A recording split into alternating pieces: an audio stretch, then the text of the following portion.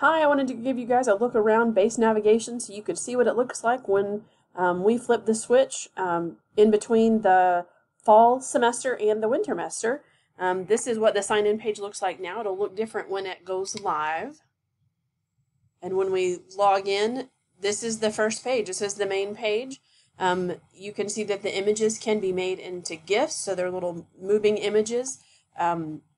These things can move and can be changed, and they can also be changed based on audience. So faculty will get these faculty links, students can have the student links, and then these helpful links will be here for everyone. You have your own page that has your basic information. You can add a photo if you want, and then you can add in other information.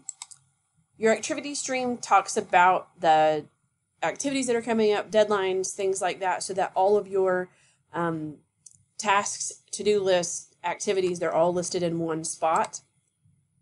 This is what courses look like. You can have it in a list view. You can also have it in a card view.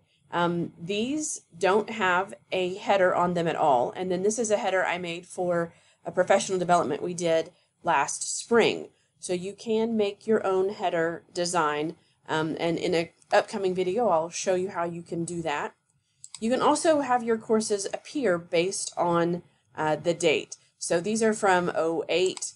If you look at 21, there's a course there. You can look at your upcoming courses.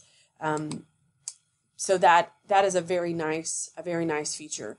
And then you can also go backwards and forwards with your courses with these arrows on the side. Any organizations you're a part of will be listed here. And again, it has that card, and you can sort them in several different ways. You can also search for organizations, and you can filter your organizations by your role in those organizations. The calendar here, we have loaded in all of the institution official calendar things on here. And then when you have deadlines and due dates and things, those will appear also. You can also integrate this calendar here with the settings with other calendars that you own and manage. Course messages, since it's on the app, is located here as well. Grades, this will be something that faculty are very interested in. All of your grades, all of your to be graded can appear in one place. You don't have to go out and then back into the next course and out and back into the next course. All of the things you need to grade are right here in one spot. Assist is a place for your campus resources. So we've loaded up a few of those here, and then when you click these, they go to the links on our SPC website. And that is a quick look around what the new frame will look like. When you go into courses, they look exactly like they do now.